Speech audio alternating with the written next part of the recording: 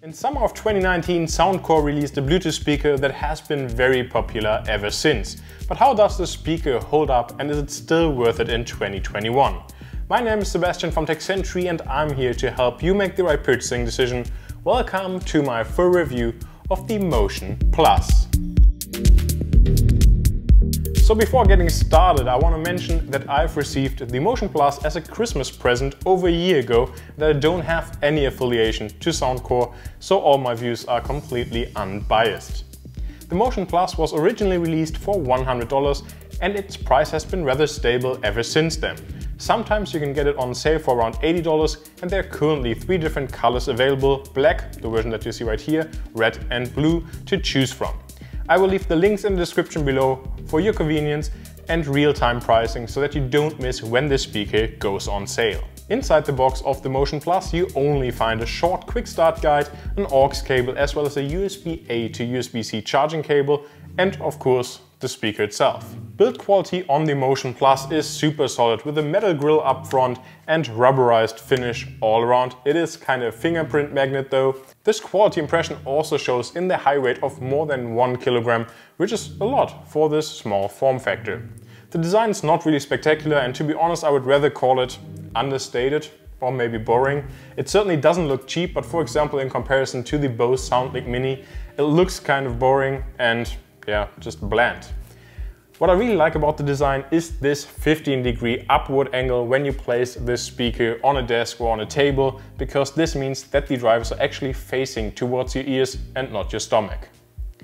Now before moving on to the ports and controls, I want to give you a small sneak peek at future content. I'm currently waiting for the delivery of the just announced Soundcore Liberty Air 2 Pro true wireless earbuds with active noise cancellation. Make sure to subscribe to the channel and hit the bell icon so that you don't miss my review of these exciting earbuds. In terms of ports and controls, the Motion Plus offers USB Type-C for charging here on the side, as well as also an aux port.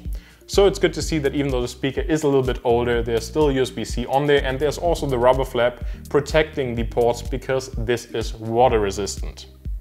When it comes to controls, the speaker features one button here on the side, which is actually for turning it on and off, and also 5 additional buttons up top, where you can control the bass level, enable Bluetooth pairing, increase and decrease the volume, play and pause, skip songs, and also summon voice assistants like Siri or Google Assistant, at least in theory. Somehow it doesn't work on my Galaxy S10, not sure. Leave me your thoughts if it works on your device. On mine it somehow doesn't. In terms of special features, the Motion Plus is compatible with the Soundcore app that is available for Android and iOS. This app not only allows you to perform firmware update, but also shows you the battery status and also lets you choose from different available EQs or even lets you set your own. Now what's amazing about this is that the chosen EQ is actually saved on the Motion Plus itself, so even if you switch devices, the Motion Plus will stick with the EQ that you've chosen. In terms of Bluetooth, the Motion Plus features Bluetooth 5.0, which is not bad considering that it was released over 18 months ago, and in terms of range it covered 100% of our 1200 square feet loft and roughly 60% of our 1000 square feet backyard, with my phone lying on my desk at the other side of the apartment. So this is a little better than the average range of Bluetooth 5.0, which is nice to see. In terms of codecs, it also supports aptX for higher bitrate streaming. Soundcore claims a battery life of over 12 hours here with the built-in 6700 mAh battery in the Motion Plus, and in my own test at 50% volume it actually lasted over 30 hours, which is absolutely incredible.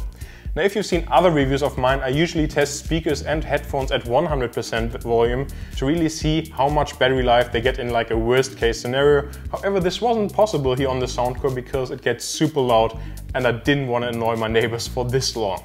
The Motion Plus features also an official IPX7 rating for ingress protection. This means that the speaker should be able to survive a depth of 1 meter for up to 30 minutes.